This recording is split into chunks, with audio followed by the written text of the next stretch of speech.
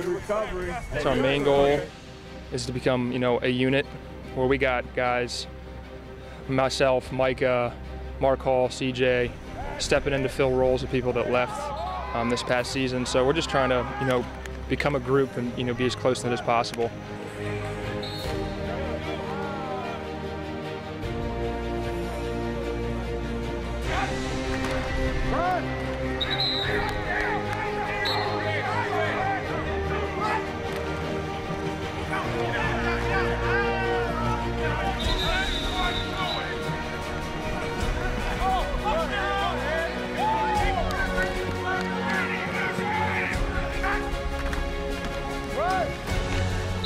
I've been telling the young linebackers to stay calm.